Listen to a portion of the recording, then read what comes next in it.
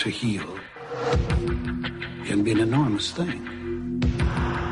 To save a life, to get blood flowing into cells, if a person can do that, such a person would think that he could do anything. The power to heal can be like a drug.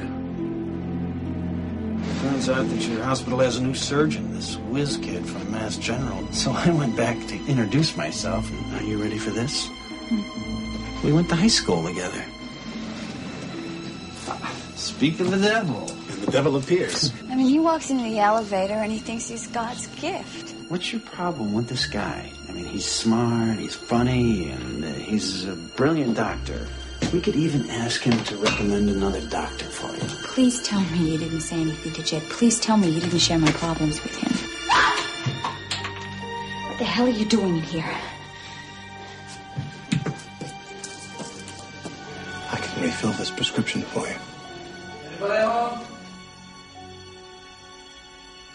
Up here, honey.